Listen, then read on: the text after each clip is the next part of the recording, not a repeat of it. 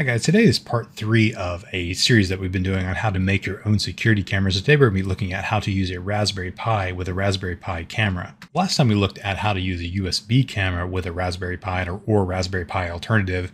We looked at the software stack for that using FFmpeg and MediaMTX. Now, using a Raspberry Pi camera does not require that you use something like FFmpeg because there's no transcoding needed for this to work. All the transcoding is done on the board itself, so it gives you an H.264 stream right off the hardware, so you don't have to do any kind of software conversion between the video stream and the output, which would be an RTSP stream. Before we get too far into this with MediaMTX, I'm going to look at the ecosystem for the camera options that are available to Raspberry Pi systems. It's actually quite broad, so you can probably find a camera that will work for your use case, and there's a lot of different cameras to choose from. Now, one of my favorite vendors for this is Arducam, and Arducam has a lot of camera options for Raspberry Pis in particular, but they do make them for Arduinos as well. But Raspberry Pi cameras for this, they have four different lines. They have the V1, V2, and V3, and then they have this HQ series. I have a V1, and I've had this one for a while, but this one works with Raspberry Pi 3s and 4s, and of course it would work with other boards if you have the right interface. The one I have is a 5 megapixel fixed focal length camera, which works great for security purposes if you're monitoring like a room or something. It's got a decent quality picture, and I'll show you the image in a minute from the V1. But the one that you might be more interested in is these V3 cameras, because these are their latest line right here, and they have a lot of different options here. They're a little bit more expensive, but they're also higher resolution, so they give you like 4K streams or 1080p streams or whatever it might be that you're looking for.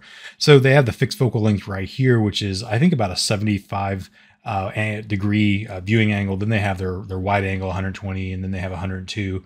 Then they have this one right here. It's 120 as well. Now this one actually will allow you to change out the lens. If you want to do a lens swap on this, you can actually get a different lens and change the viewing angle, but you get better zoom if you do that. So they do make a model that does have interchangeable lenses. This particular camera right here is just a fixed focal length one with 102. And this is, of course, the ultra wide angle at 120 degrees. So something for everybody right there. And there's a 75 fixed focal length there. Now, the 8 megapixel camera is going to have a similar option depending on what you're looking for. But again, you just have to pick the one that's going to work for your particular use case. Now, the ones that have ultra high quality images, they have some 20 megapixel cameras in here as well. These are all 12s. They do have, there's a motorized camera right there. They do have one that's like a 21 megapixel model right here, and it's $85. Then they have other ones that are, of course, different options for a lot of different use cases, depending on what you're trying to do with your camera. In all cases, though, you can find something that will work. I'm going to be using this model right here, which I've had for quite a while.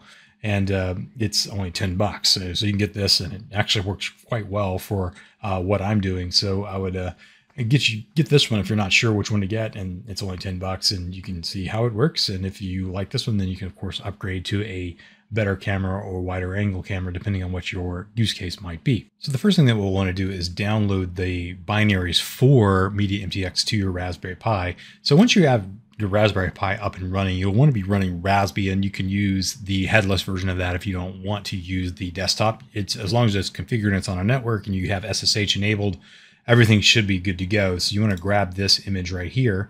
So I'm going to copy the link address, and then once you're SSH'd into your Raspberry Pi, you can use wget or curl to download this. So I'm going to use wget and download that file. And now that that's downloaded, I'm going to use tar to extract it. So tar-xf, and extract the contents of this. And then you should have a few files right here. I've downloaded it twice, so that's why you see it twice. You have this mediamtx.yml, which is the config file, and this is the binary. So those are the two files that we're going to be working with. We're going to move the mediamtx binary to the user /bin folder, and then we're going to put this into another folder so that we can use it for creating our instance of MediaMTX. Once everything is downloaded, we want to put that MediaMTX full file into the right folder. So we're just going to run a copy command to do that. So we're going to do cp mediamtx.yml, and we're going to put that in usr/local/etc mediamtx.yml. and run that command. I've already run it, so I'm not going to do it again. But once it's in that location, we're going to use nano to edit that file. So we can just use nano against that file. And once you have nano up, we're going to hit Control W and we're going to search for paths : and that's going to take us down to this path definition right here. This is really easy to configure. By default, this is going to say something else. You can call it this, whatever. But basically what this is going to set up is our RTSP path. So I'm going to put RPI for Raspberry Pi. You can put whatever you want. You can put Blaze Cam or something like that, or Office Cam or Outside Cam, whatever you're going to call this. I'm just going to use RPI for mine. Now, if you scroll down here, you want to set the source to RPI camera, just like this is right here. And that's based on this direction right here. It's going to use the Raspberry Pi camera. So that's how you're telling NTX to use this camera. Everything else, though, you can pretty much just take the defaults with that. And everything else is going to have some different Raspberry Pi particular parameters down at the bottom of this that you can configure. And if you want to set like the resolution to something other than the default, if you have a higher res camera, you of course can use higher res camera features right here. So again, just figure out what's going to work for your camera and then the orientation for it. Now we need to put the binary file into the appropriate location. Now to do that, you can just do another CP command. You just do mediamtx and then you do /user/local /bin, or you can just do it into /bin without local. Either one would work, and then you copied the binary file there, and then you should be able to type in mediamtx, and it will start mediamtx using the defaults. You should be able to do that without specifying the path. In any case, just remember where you put it. Now, once you start it, you can hit Control-C and stop it. Now, to start this with that mediamtx YAML file that we just edited, we're going to run this using that file path to the config file. So I'm going to do mediamtx, and then I'm going to use as a parameter the full path to mediamtx.yml. And this is going to start it on the Raspberry Pi. So this is the interface that it's loading for it. So it's loading this C program under the hood, but it's running now. And so we should be able to test this using VLC. So let's go ahead and launch VLC here. And VLC is just a great utility for testing streams. So I'm going to open up a network stream. You can see I already have it there. Notice that path right there matches what I had in the paths section of my mediamtx file. And if I hit play, I should get a stream from my camera, which is currently running. So there it is running right there in the background. I'm waving to it, looking over there. So you can see that it is working. It is a little lag behind the camera and what you're seeing on the screen, but in any case, it does work. And so this is a nicer looking stream than what you get with USB cameras, in my opinion, because it's a little bit more fluid and the resolution seems a little better, and it seems to be a lot of a sharper image too. So after we have it all configured and we have our mediamtx set like we want, the next thing to do is start the camera at boot, so that when we plug the camera in, it will start to stream right when the machine boots, rather than having to start it manually every time. Now to do that, we're going to use rc.local. There's probably other ways to do this, but rc.local is a great way to do this for this particular application. It's just a script that runs whenever the Raspberry Pi boots, and it's widely supported by many other Linux distros as well. So to do that, we're just going to do nano/etc/rc.local.